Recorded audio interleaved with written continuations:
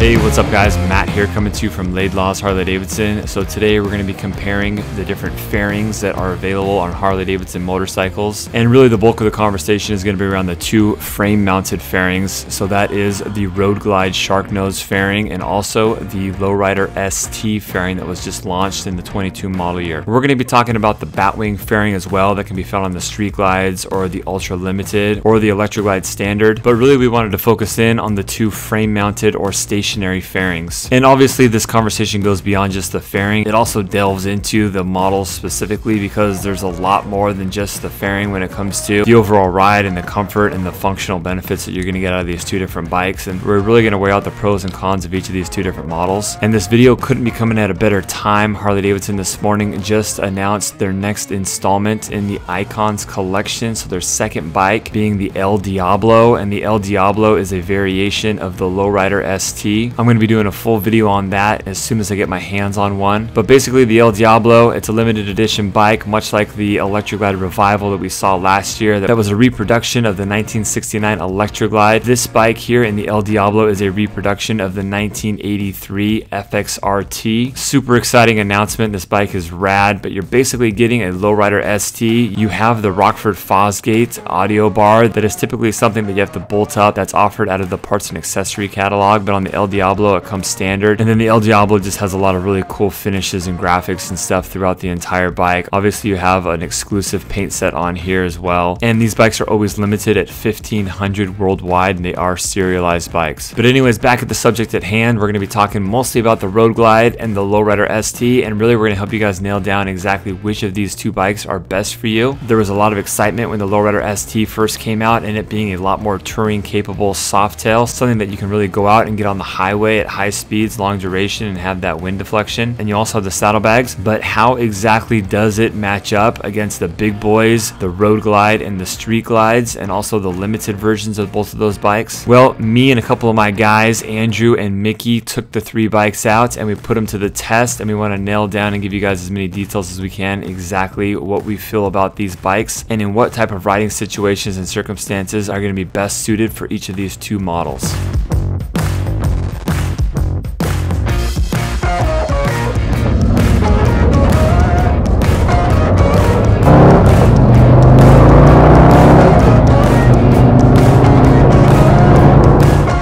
For a long time, we've just had the two fairings from Harley-Davidson, and there was the Sport Glide fairing for a little bit there, but it was so small that really you didn't have that much wind deflection benefit from the Sport Glide fairing. And there's other fairings that Harley-Davidson offered through the parts and accessory catalog, like the quarter fairing that they offered that was really popular, like on a LowRider S, and those are certainly pretty good, but Harley hasn't had what I would consider a full-size fairing outside of the Road Glide and the Street Glide since I can remember, for a very long time. And so with the introduction of the LowRiderST, we now have this FXRT style fairing that Harley-Davidson nailed it on the styling, just capturing enough of the retro style of that fairing, but also making it more of a modernized fairing and making it very functional as well. Hey guys, this is Mickey with Laidlaws here, and today we're going to talk about the LowRiderST versus the Road Glide. As far as wind protection goes, I was pretty impressed with the ST. I've ridden a few different fairings the last 2 years I spent with my Electra Glide, the Batwing fairing. I've ridden Road Glides a fair amount, not quite as much as the Batwing, and I'm putting an RT fairing on my next bike. So I'm interested to see the RT fairing versus the ST fairing. I was really impressed with the ST fairing. One of my tests for fairings is to leave my visor open, and I could get to about 60, 65 miles an hour before I felt like I needed to close my visor on it, which is pretty impressive for a smaller fairing. I think as far as wind protection goes, for me, I'm more torso than maybe most people, so I pretty much sit my head over all windshields, and I'm usually not looking for wind coverage on my face. I wear a full face helmet exclusively, so I'm looking for wind protection on my body. For me, that's where the exhaustion comes from. I have a bad back, and so if I want to stack days and I'm riding, having the wind protection on my body is more important to me, where I don't feel like I'm using my core to hold myself up on the motorcycle quite as much. So in that respect, not quite as good as a full-size fairing. I feel like the Batwing did really well over the last couple of years. I put a lot of miles on that bike, and it did really well as far as the body protection goes. I think the Road Glide is probably my favorite fairing for protecting the body, but very, very close second on the ST. Again, I am looking forward to see how the RT fairing is. I've ridden a few bikes with the RT fairing, but I haven't put serious miles on one, so I'm looking forward to that and kind of comparing all three in the future. Hey, what's up guys? Andrew here from Laidlaw's Harley-Davidson, and Matt and I just got off of the LowRiderST and the Road Glide Special. I've owned a Road Glide Special before, did plenty of miles on it, went across the country and stuff like that. So getting on a bike like this, the power to weight ratio is just something I felt right off the bat. Cracking the throttle, you know, this potent 117 motor in this small package, you really feel a difference cracking that throttle. It is awesome. I mean, compared to the touring STs, like the Street Glide and the Road Glide STs, they got the same motor, but the package is a little bit different. Obviously, those two bikes weigh a little bit more. Getting on this thing, just cracking that throttle and going on the freeway, that power to weight ratio you really feel. So that was something of the first impressions I got that was really awesome. Wind deflection, kind of between the two bikes, I favor more of the touring platform. The Road Glide fairing does a little bit better as far as wind deflection. Obviously, it's a bigger mass that deflects more wind from your face and body and stuff like that. There are aftermarket companies that will make a windscreen for this thing to kind of give you more of that wind deflection. Cruising on the freeway on this bike, it's a good feeling. It feels solid, it's planted, but between both of them, if you're doing a lot of highway miles, you're doing cross country or two-up riding, I would recommend more towards a touring platform. That's Harley's bread and butter right there. But this Softail platform, I would recommend, you know, someone that is between these two bikes. It really boils down to kind of how you're going to use the bike and what the bike can do for you. Do you see yourself doing a lot of two-up riding? Are you going to be more of a weekend rider, kind of commuter? I would choose this bike if I'm commuting. You're doing a lot of traffic, a lot of lane splitting, at least out here in California. You do a lot of solo riding, a lot of canyon carving. The Softail platform, in my opinion, outshine the touring platform simply because it's smaller, the wheelbase is shorter, has more of a flickable characteristic to it.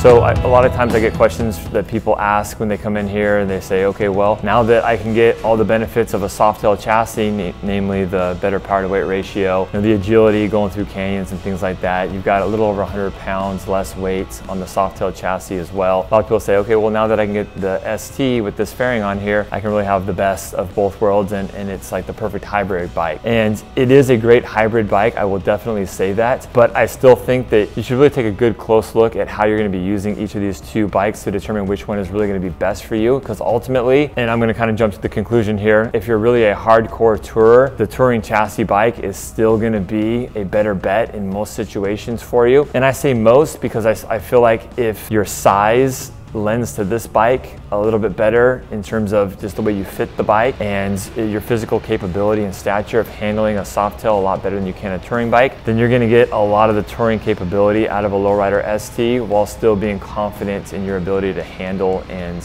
maneuver the motorcycle. But if you're someone that gets out on the road, is constantly logging like a lot of miles, and you can benefit from the storage space, the LowRiderST has saddlebags. However, when you're going on a multi-day trip, every cubic inch counts, and so you do have the larger bags on the touring platform. That's one of those things that make it a little bit more of a road warrior long haul bike. I will say another thing, a lot of people criticize Harley-Davidsons for being heavy.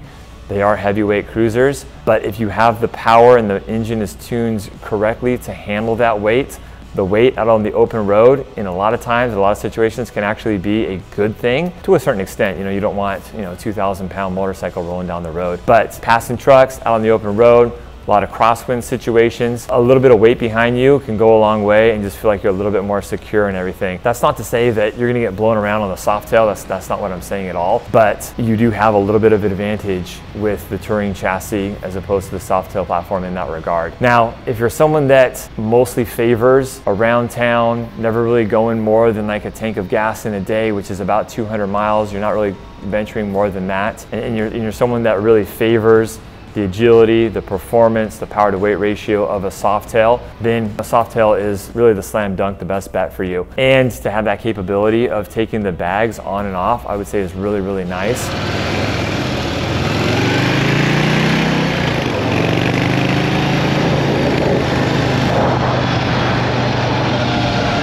As far as The bike differences, at only 100 pounds difference, the Lowrider S really feels like a lighter bike. It really feels like a smaller bike. Part of that might be your foot positioning. So the rider triangle is different on it. I like the bars. The stock bars, I actually don't hate them that much, but the stock foot positioning is just not really conducive to comfort for my body type. I am way more comfortable on a touring bike, but it did feel really light and I really enjoyed riding it. And man, that 117 on a lighter bike is really zippy, and it got up to 80, 85, no problem on the freeway before I even knew I was going that fast. So pretty impressed by the bike overall. For me personally, I'm gonna stick with touring bikes. I don't think I'm ever gonna get a mid-sized frame bike. I do currently ride an 89 FXR, so I guess I'm putting my boot in my mouth there a little bit, but she's my daily for the moment, and I have the same issue with that. That's a lowrider, and I feel like my knees are in my throat most of the time with it. That has just a smaller T-Sport style fairing on it, which in my opinion gives zero wind protection whatsoever. Kind of my test for that is if I wear a light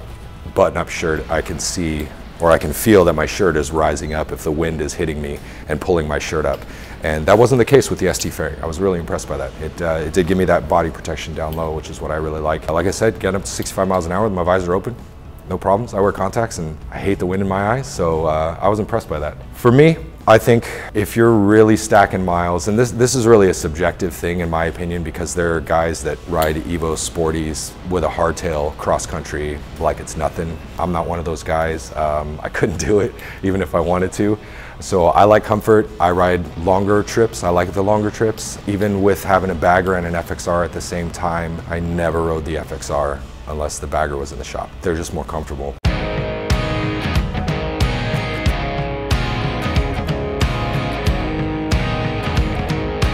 The lighting on the Road Glide, obviously you get two headlights. They're both frame mounted fairings, so you do get two headlights on this, which lighting on this with a reflective daymaker is obviously going to be a lot better output on this fairing here. You get the 5 3/4 headlight on this. Not a terrible light.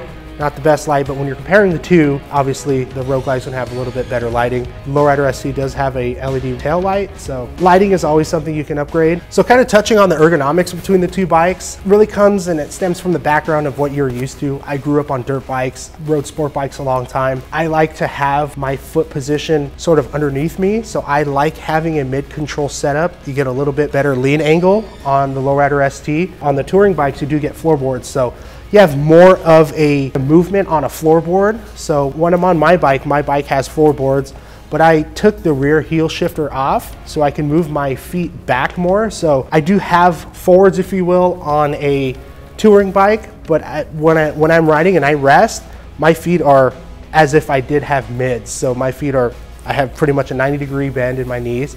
So my feet are underneath me. My kind of heels hang off of the back of the floorboards, kind of naturally where you would sit on a Softail with a mid-control setup, such as the LowRiderST here. But overall ergonomics is gonna kind of favor how your body type is. If you're taller, shorter, one might be a little better for you. But the good thing about Harley-Davidson and these setups here, you can always build the bike to fit you. You can changing the seat, change the suspension, change the controls to make the bike fit you. So adding forwards to this, if you're a little taller rider, or adding a reach seat on this bike to help you reach the ground and reach that kickstand out there. But yeah, ergonomics is kind of gonna boil down to you and kind of what you favor and what you grew up on. If I were to say that one bike is a better hybrid, better at both of those things, I would definitely say that the LowRiderST is gonna be a better do-it-all Swiss Army knife, like hybrid type of a bike. You take off the bags, you still have the fairing on there. The fairing isn't designed to be removed, so that's always gotta stay on there, but as long as you like that look.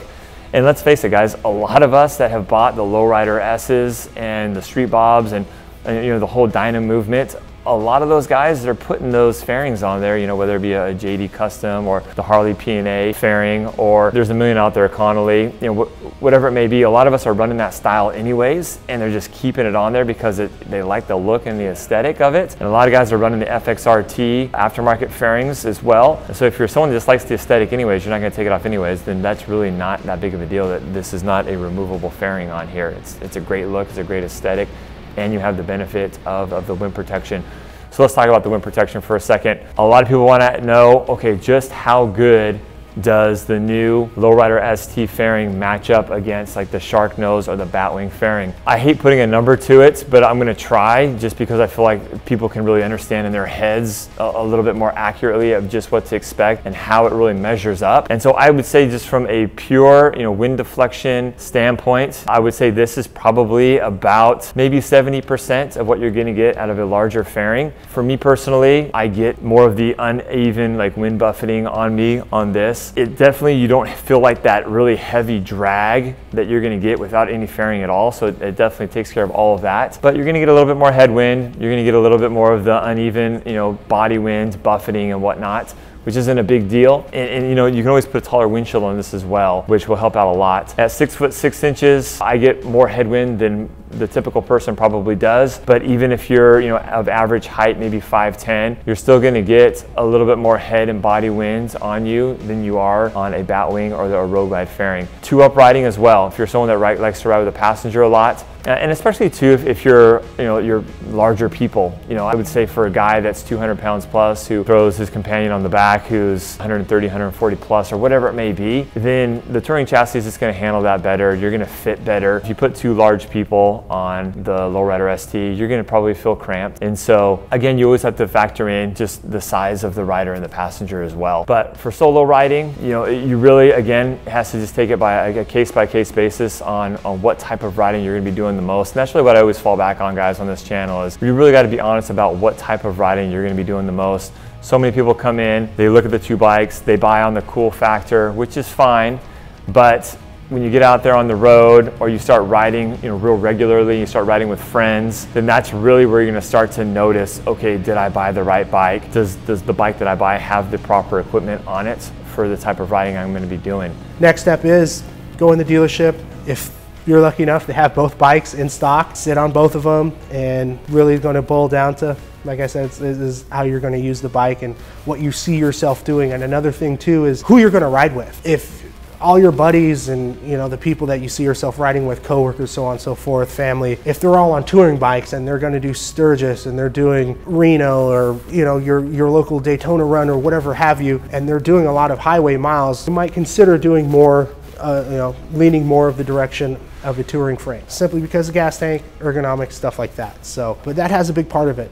People buy bikes, they think, oh, I'm just going to commute. But as they start commuting, they set the tone. Their buddies buy a bike, and they're buying bikes, and pretty soon you have 5-6 people to ride with, and your riding style is going to change once you purchase the bike and you start using it. So just kind of think ahead. My brothers and the people that I rode with back in the day when they were riding, they were all on Softails and touring bikes, and I went out and got a Sportster. Didn't think about who I'm going to be riding with, and I had a Sportster 48. I had a 2.1 gallon tank and stopping at gas stations every 65 miles or so. So that kind of prompted me to get a bigger bike and kind of shuffle in that direction of going and adapting to the people I'm with. And then there's a little bit of uniqueness between the two, and I think it's such a negligible difference what the LowRiderS can do that the touring bike can't do, and what the touring bike can do that the LowRiderS can't do. So in that respect, I think if you're doing a lot of miles, you're better off on the touring bike.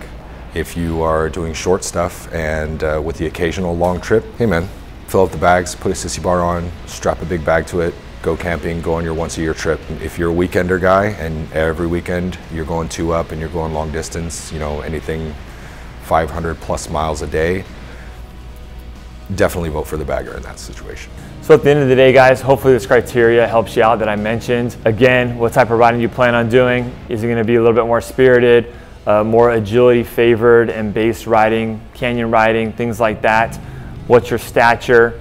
If you're someone that's 6 feet or under and you're maybe 180 or under, this would be good. And again, that's not gospel, guys. That's just kind of a really rough kind of metric to go off of. If you're someone who's 200 pounds plus or 180 plus and maybe 6 foot plus, definitely want a touring bike. But really what trumps both of those things is the type of riding you're gonna be doing. I always throw out the metric, okay, if you're on the freeway for more than 50% of your total mileage, if you're doing 65 miles an hour or greater for more than half of your mileage, you're definitely gonna wanna consider a touring bike. This is gonna do great. In fact, I think probably right out of the box, suspension wise, without even touching either of these, I'm going to go with the LowRiderST. I would be more inclined to change the suspension immediately on a touring bike then I would be inclined to change the suspension immediately on one of these Softails with the taller shock. The LowRiderST has the taller shock that historically has been only available on the Heritage. And so, you know, a little less than an inch more in total wheel travel on this bike, which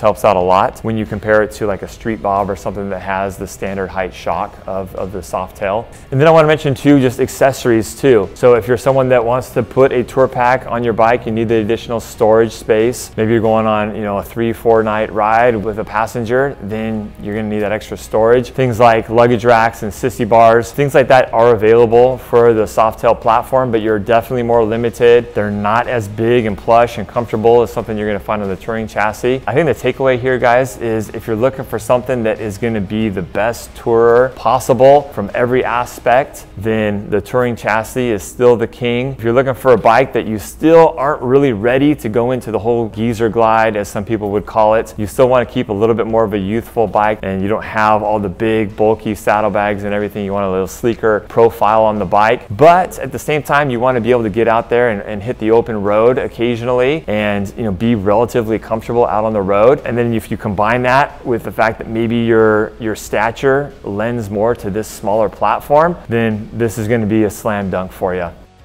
Thanks a lot for watching, guys. As always, if I was able to help you out, make sure you give me a thumbs up on the video. If you haven't already, make sure you hit that subscribe button to check out all of our Harley-Davidson content here at Laidlaw's Harley-Davidson. If you're looking for a bike in Southern California, make sure you hit us up here at Laidlaw's Harley-Davidson. We'll see you on the next one, guys. Later.